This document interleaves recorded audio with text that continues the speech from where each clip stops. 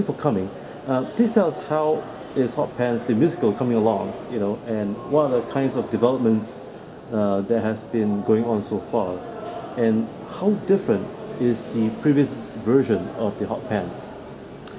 Well, when Annie Peck invited me to direct a new production of Hot Pants, I had to take a very good long look at it because it had not been done since '97, and I needed to, I was still quite new at writing in those days, and I wanted to look and see whether it's still relevant.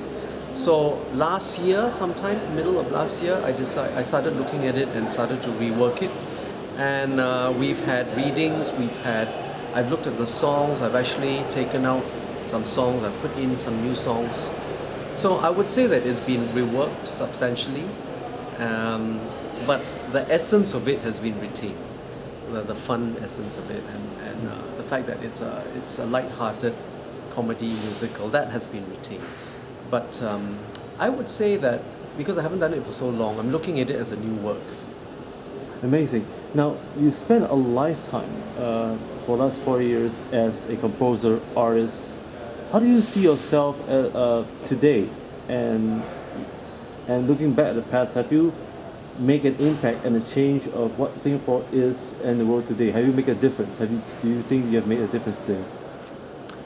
I'd like to think that all the efforts that I put in when I was younger to sort of help to create an entertainment scene in Singapore, on the one hand, and on the other, to find my Singapore identity, to try to identify what is a Singaporean through pop culture and music.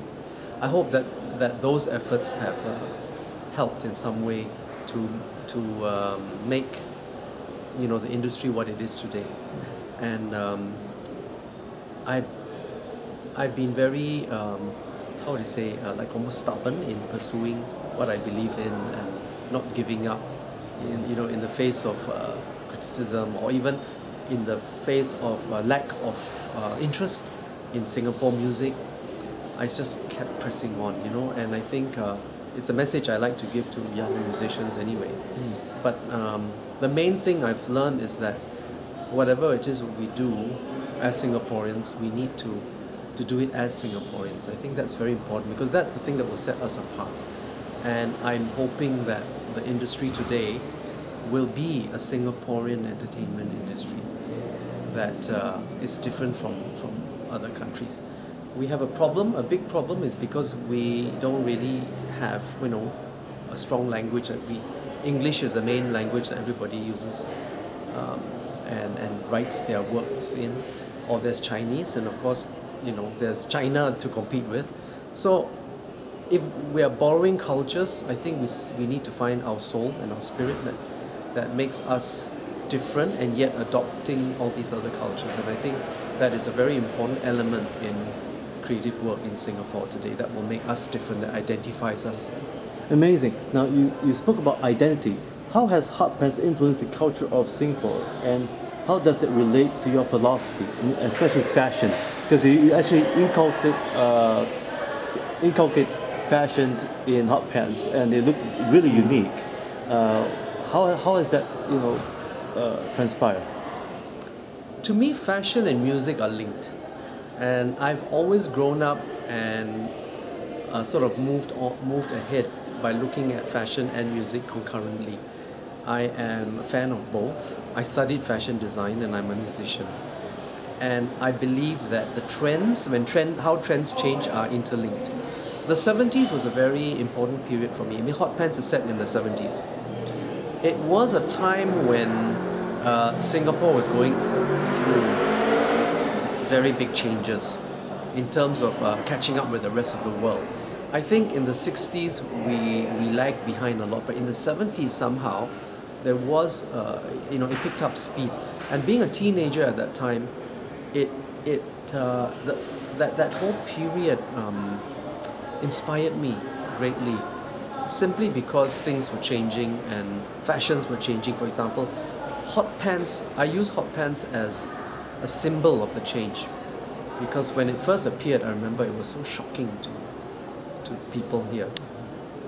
And the fashions of the 70s are actually quite horrendous. They not something that I want to promote, but it's just part of the whole era, and it's, you know, I'm using the change of fashion as, well, as I said, a symbol of change and how people had to accept the change through fashion.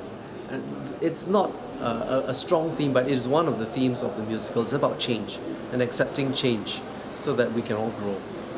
Now, you spoke about change, and for 2 decades, who were the influence of creativity in your life and career? How does that change of philosophy impact you? I think that I am still working today after 40 years. It's because I have always adapted to change, and I've always made it a point to know what's going on in the world and how the world is changing, so that I can still do something that's relevant. Because it's very dangerous to be stuck in the past and keep, you know, just not evolving. So I find it very important to try to change and yet retain my own sense of self. Major influences, I would say, in the beginning, right when I was a child, it was Walt Disney, simply because he was such a dreamer. And then when I was a teenager, it was the singer-songwriters like Elton John and Joni Mitchell. But lately, I look at the whole world and what the world is creating and bringing to us, and just pick and choose, because there's so much to influence me now. I don't restrict myself, so everybody inspires me. So, will hot pants have a change of fashion soon, at a later part? Do you see that coming? Well, I don't understand. You mean the hot pants as yes, an item? Yes, right. Hot pants with the musical. Do you think that there could be some change to some fashion designs in the future? Hot pants is about the 70s, but it's about the early part of the 70s, before the disco era, okay, Yes. which created its own fashion. But I don't think there's anything from the early 70s that I want to bring back, you know.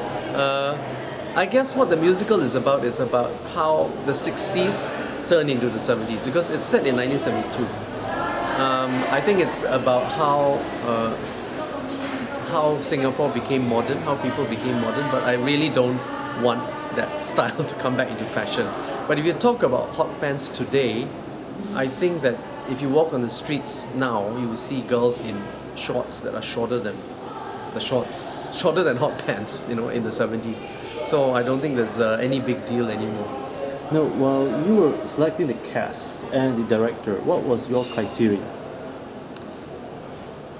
This is an ensemble musical. There are only 10 people, and it's a mother-daughter story in essence.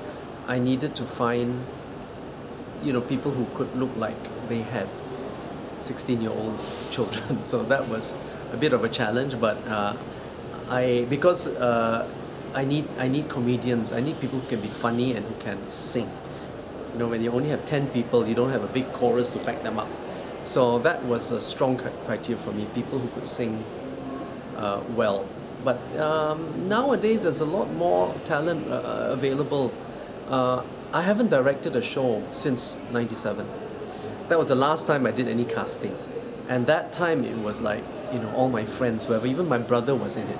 You know, whoever I knew who could sing, just come and do it for very little money, I must say, at that point. But today, you know, there's just auditioning for this this musical. I met so many talented new young actors that was very encouraging.